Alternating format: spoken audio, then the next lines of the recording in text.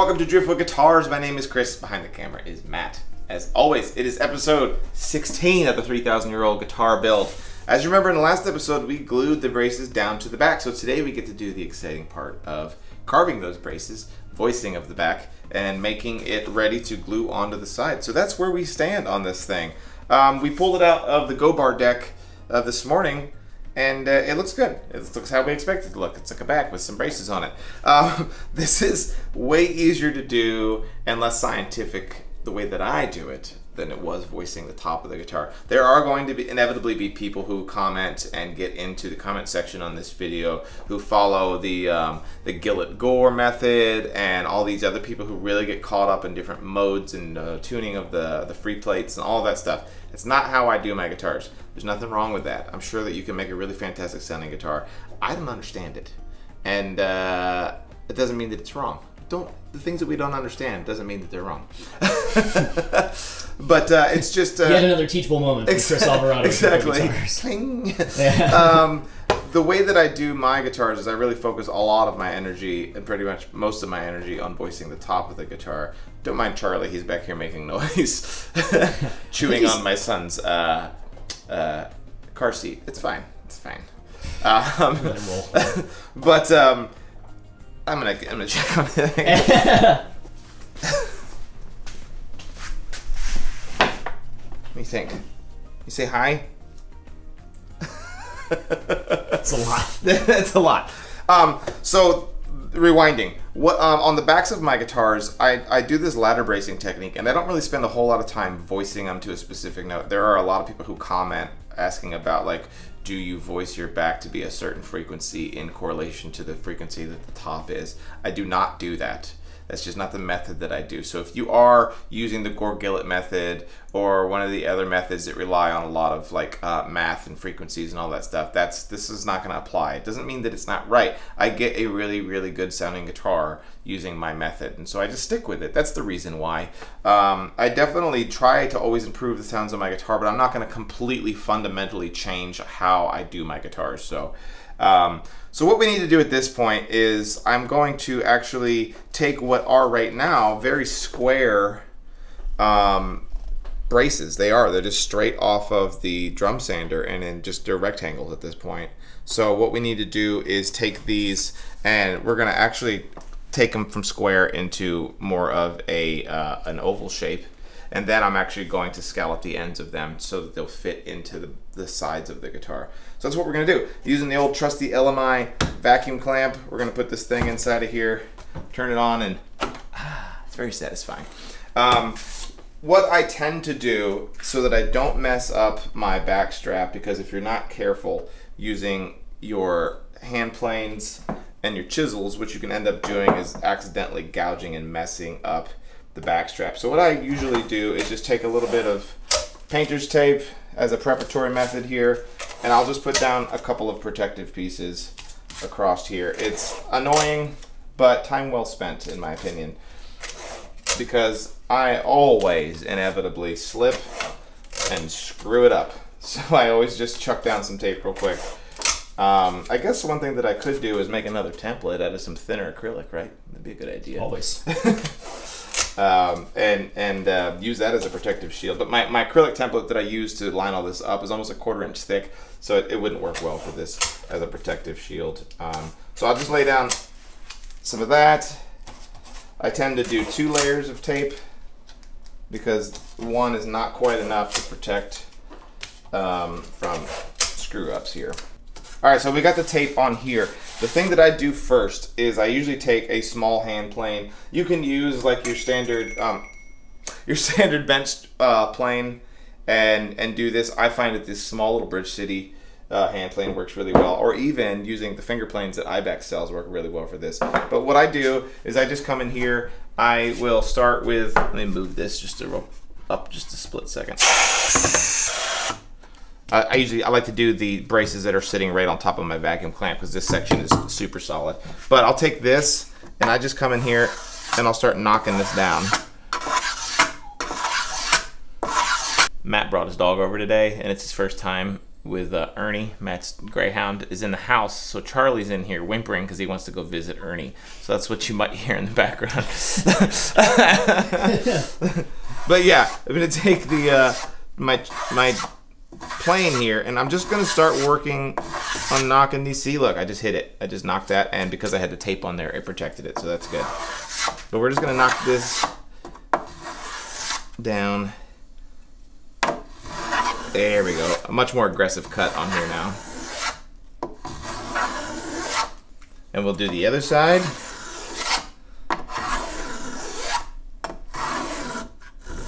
I just hit it again. Tape saving the day. You could do this whole thing with just chisels if you wanted, with a little bit of, it's not going to be quite as nice and even with a chisel as it would with a hand plane though, so that's why I use the hand plane. Alright, so we've got the initial started bringing those in like this. So the next thing I'm going to do is I'm going to add another bevel like this, and then we'll add another bevel like this. So eventually what we're going to end up with is a really nice, let me show you on the paper here. This is the kind of the look that I'm going for. Is kind of like that. Kind of like a bullet shape. That's what I want the side profile of my my braces to look like on here. So we're just doing a knock, and then we're gonna knock it, and then we're gonna knock it that way. 3 different cuts. So I'm gonna hit this upper section with, instead of it being like that angle, I'm gonna reduce it to this much of an angle. And then we'll do it on this side. And now I need to get that super shallow angle. So we're gonna take this and come way in here like this.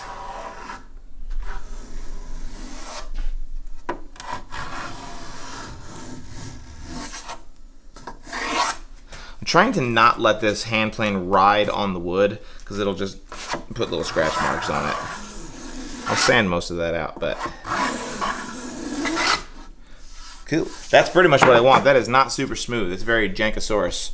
But then I can take some sandpaper and smooth that out real quick. Let me show you what that looks like. Just using some 180 grit here.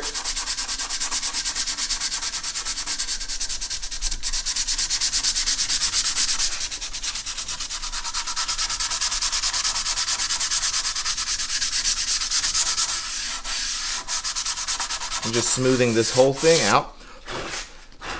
We'll do the same thing to the other side. Getting it very nice and smooth. Almost there.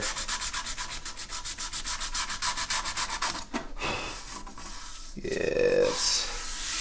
So that's pretty much what I want to do on that. And we are going to do that across all of these braces. But before we go and do it to all of the braces, what I'm going to do is just go ahead and finish this entire lower brace, and we'll show you what that method looks like. And then we're just going to rinse and repeat that all the way up the guitar. Something that I tend to do on my guitars, and that I will mention when we get to it though, is that this brace and these two braces are slightly lower than these two braces here. And the only reason why I do that is because I think I mentioned it when we glued them on, is that these braces here are spanning a much larger length, just as it would a large bridge. If you have a bridge going across a larger body of water, it needs to be beefier because it's a larger span.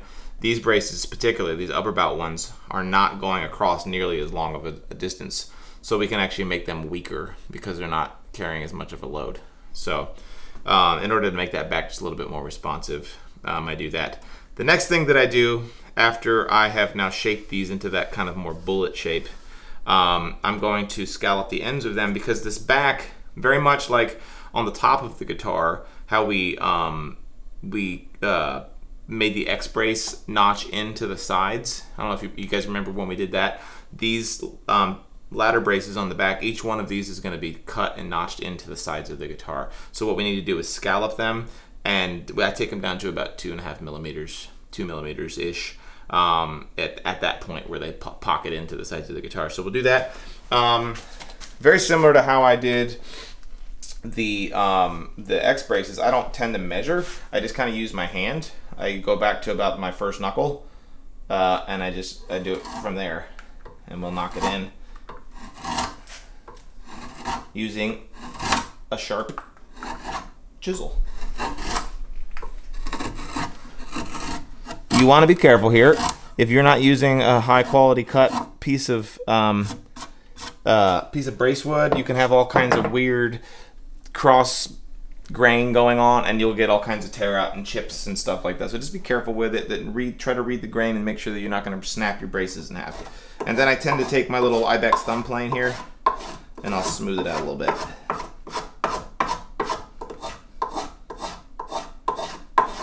And what I do, and I think I can't remember if I showed you guys this little trick. There we go. This little trick when I was doing the X braces, but my binding is like 2 1/4 millimeters thick. So I just use that as a reference line to get me to the correct thickness. And that's it. I just want that even. That's pretty much what I'm looking for. So that's good, right? And then I can flip this around and do the same thing to the other side if I want to. Like I said, I use my index finger back to about a knuckle. Almost took my damn eye out. Sorry, that was a good one. I don't know if you can hear it hit the ceiling. You get a little bit more control with these finger planes. So you can see it's getting all like gnarly over here. It's getting all chewed up. That's because at the very end, suddenly the grain on this is starting to run in the other direction. So those are the things you need to be paying attention to, especially for those who are kind of new at guitar building. If this is your first time, learning how to read grain is important. That's like a big chunk of what Matt's education is you just kind of gotta like, it becomes intuitive, but it just takes a while for it to become intuitive, right? I mean, like, yeah, you gotta start second guessing yourself, and one day suddenly it just starts to click on you. But so now I'm gonna have to flip this over because of that grain orientation issue. So I'm gonna flip it over, and so show them, Matt. Let's get in here. You saw how when I was running my plane this way, we started getting all that, but watch if I come at it from this direction. Suddenly it goes away. So those are the things that you need to be aware of. I'll just check it with my binding. And that's good. So you can see what we've got there. That looks really nice. We've got a scoop up and then a scoop down. And you know, that's pretty much what we're gonna do across the whole board here. We're gonna take that and just move that all the way up. I usually take my sandpaper and smooth these out too, get them nice and good, just to get rid of any sort of stress areas that might be there. If you're really concerned about your back, you can just go crazy with the masking tape. Just protect it all, get it really nice and protected, and you will be good to go. And I can actually at that point pull this tape off and call that finished.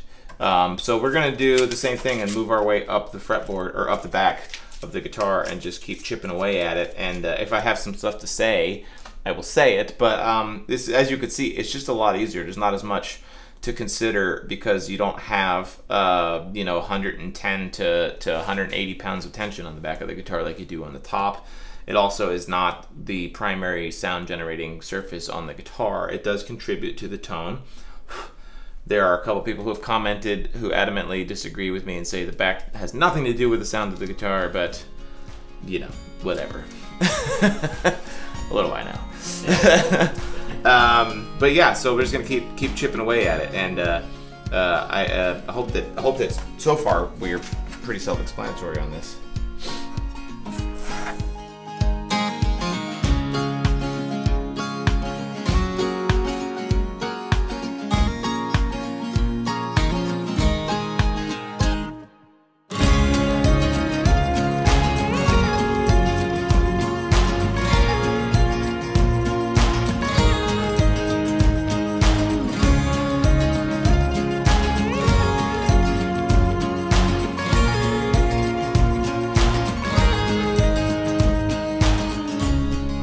Okay, so what we've done is these lower 3 braces are finished, and what I'm gonna do, I just wanted to have us come back from what was hopefully good looking B-roll.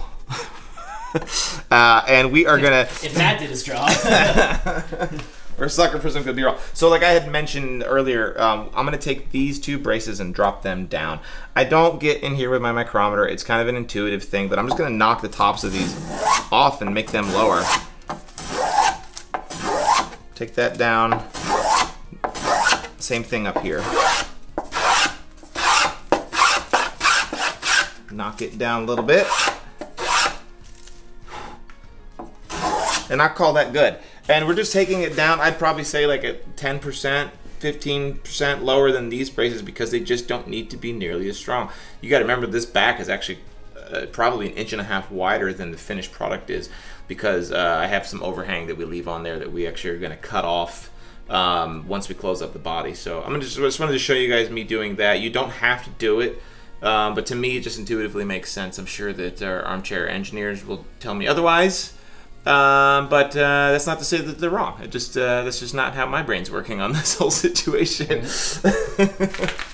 And I'm an engineer. Like I have a degree as an engineer, and I will happily tell you you're wrong too. Yeah. Am I wrong? I don't know. No. Okay. Seems right to me. So we're gonna take these ones down and knock them down. So these ones, because they're smaller though, they end up less bullet shaped, and they end up just being kind of more kind of a half circle kind of a look to them. But you can see this is going really, really quickly. I have had a couple of these that I've had some more of those issues with grain directions changing at the last second. So if you're kind of new at this, you're better off using a little thumb plane than you are with a chisel, just because it's going to be less likely to slip. The other thing I'm thinking of this now is that the chisel is less likely to fall off and gouge your back, whereas a chisel takes a little bit more practice to not fall off and inevitably tear your back up that you probably paid good money for. So be careful with that.